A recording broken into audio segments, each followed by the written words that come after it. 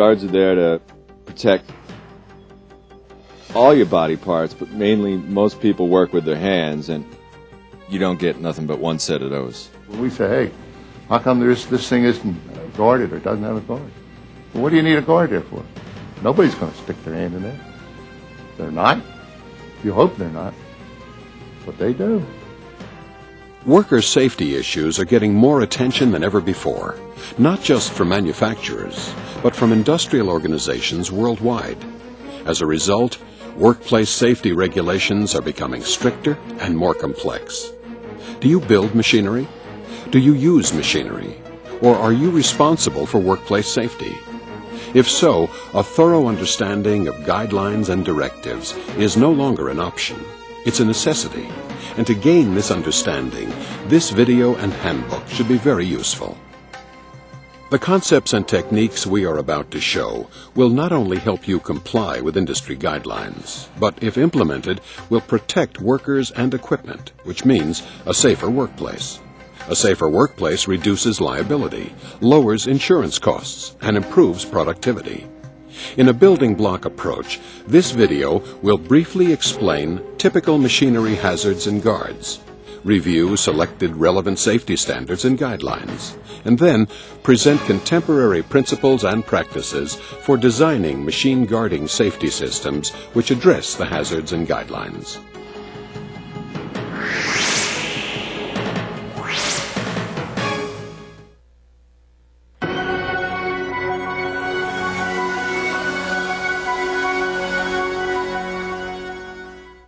We all know that injury and equipment damage can occur during almost any kind of manufacturing process, especially during operations where there is crushing, shearing, cutting, pinching, and the potential for electrical shock.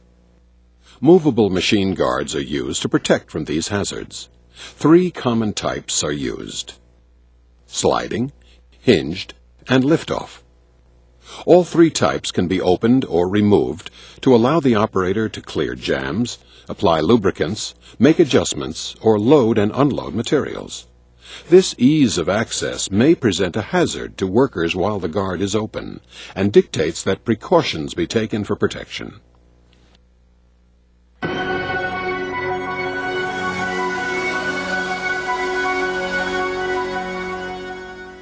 Recognizing these hazards, OSHA, ANSI, and other standards-making organizations have created specific guidelines for machine guarding safety systems. They require that workers be prevented from accessing a machine's hazardous areas until safe conditions exist. This can be achieved using machine guards which are tamper-resistant and use interlocks designed to shut down the machine when the guard is opened. However, even if guards are tamper-resistant and have an interlocked access, they still may not protect workers unless they function properly when needed. To ensure this, many guidelines recommend that the safety system be control reliable. A safety system is control reliable only if it's designed so that any single component failure doesn't prevent the machine from stopping and prevents it from restarting until the problem is corrected. Next, in this video, as we go into design principles and practices, we'll show methods for achieving a safe machine guarding system and control reliability.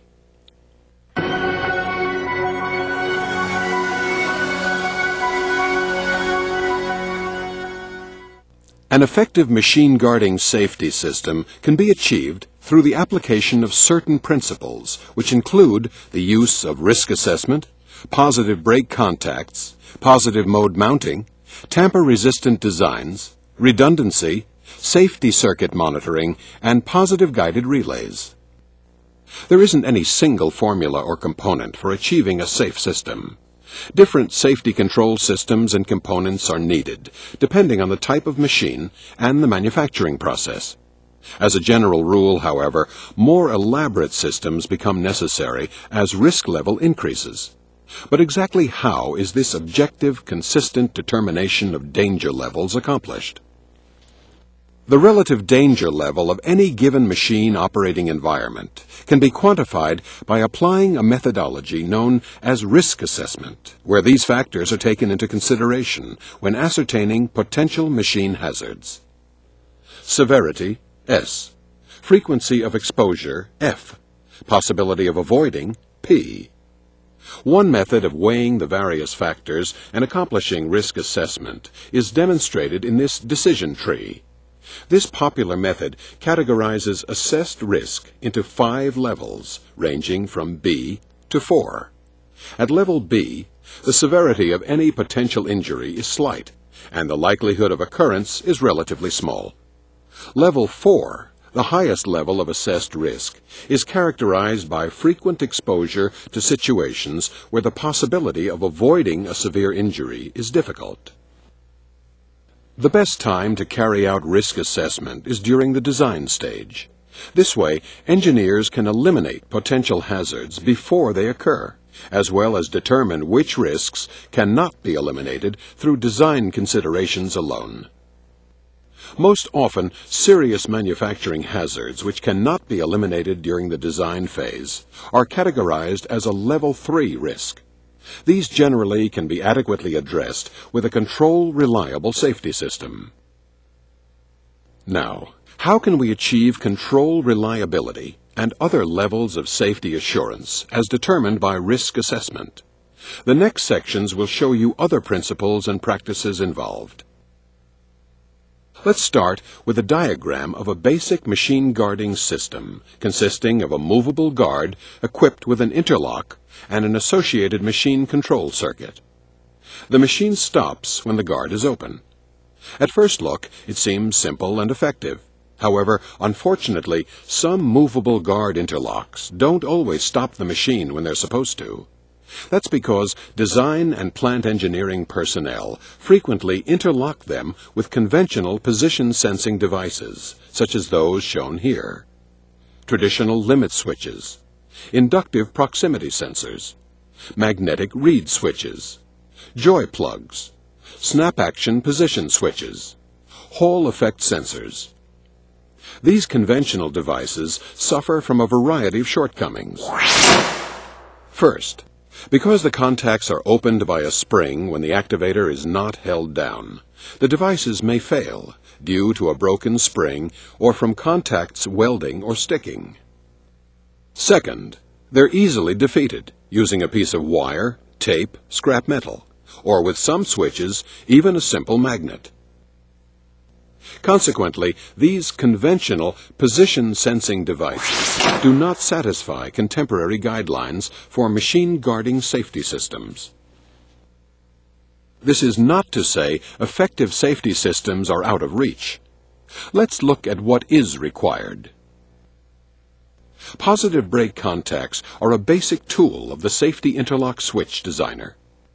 These are normally closed contacts, which, as the guard is opened, are directly forced to open by a non-resilient rigid mechanical drive mechanism, thus interrupting the circuit and causing the machine to stop. By design, positive break contacts will not fail to open due to a contact weld, or the failure of a spring, or some other resilient opening mechanism. In contrast, spring-driven contacts, often found in conventional limit and snap-acting switches, such as those mentioned earlier, are not positive break. Spring breakage or insufficient force to overcome a contact weld would result in failure of the normally closed contacts to open when they're supposed to. In other words, it would not fail to safe. Compare these two open guard designs. Because in this configuration, the contacts are forced open, the interlock switch with positive break normally closed contacts is obviously preferable. You can determine whether or not a switch has a positive break design by checking for a circled arrow marking.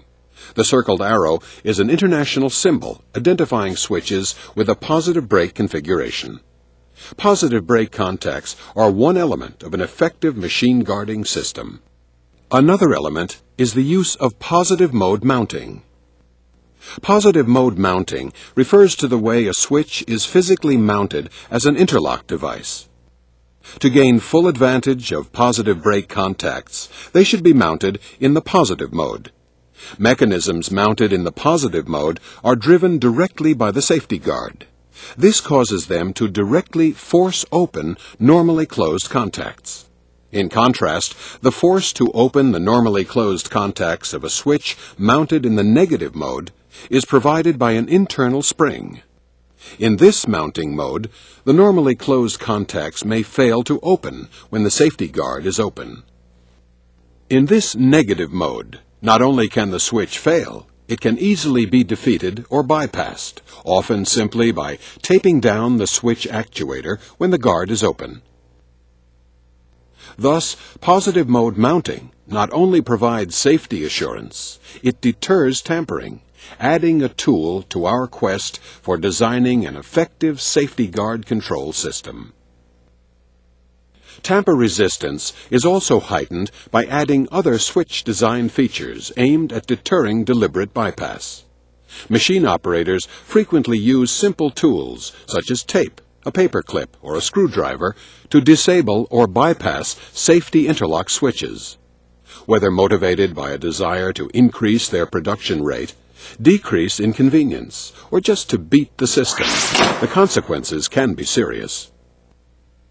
Manufacturers of safety interlock switches have met this challenge by coming up with several difficult-to-defeat designs. One features a geometrically unique actuator key, which, upon removal from the switch body, operates a multifunction cam mechanism to actuate the switch. It's easy to see how this type of device achieves a higher level of tamper resistance, satisfying relevant ANSI standards, and, when built into a positive brake contact design, achieves a higher level of safety. Now that we understand basic safety interlock switch design and mounting principles, we can move forward explaining how to achieve safety system control reliability by adding redundancy, safety system monitoring and control modules, and positive guided relays. Achieving redundancy can be as simple as using 2 interlock switch circuits instead of 1 to monitor the position of a machine guard. If the first interlock switch circuit fails, there's a backup, thus adding an element of reliability and addressing the first half of the control reliable guideline for overcoming a single component failure. The other aspect of control reliability is preventing successive system cycles until the failure has been corrected. To address this, you need a way to monitor the safety system. Self-checking safety system fault detection and control modules, often called safety relay modules, do this by monitoring elements in the safety control circuit as well as their own internal components. All circuit monitoring modules feature positive guided output relays.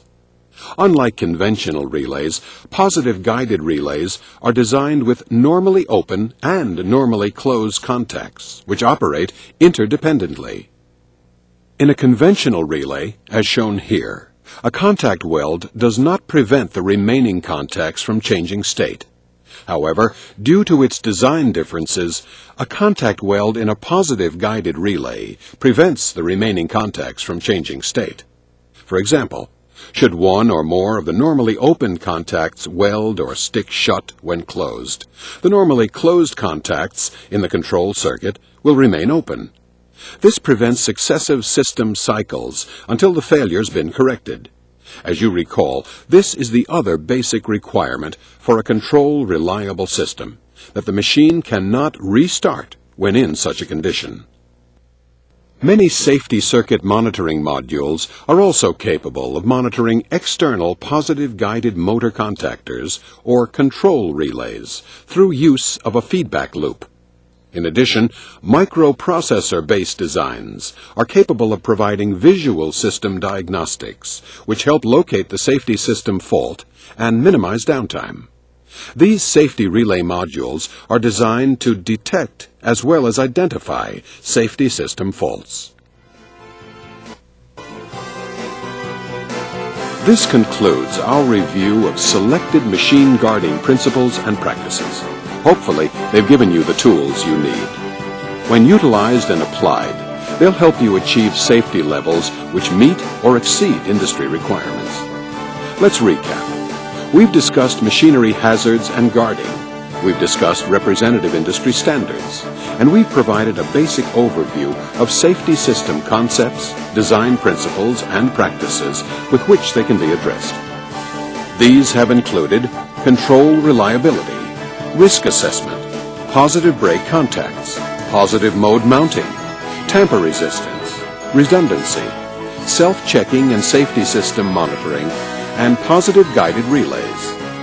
No longer need safety solutions be inconsistent with the state-of-the-art equipment which poses the hazards. We encourage you to examine your machinery and manufacturing processes for hazards, and to consider if and how you can use one or more of these tools to create a safer work environment.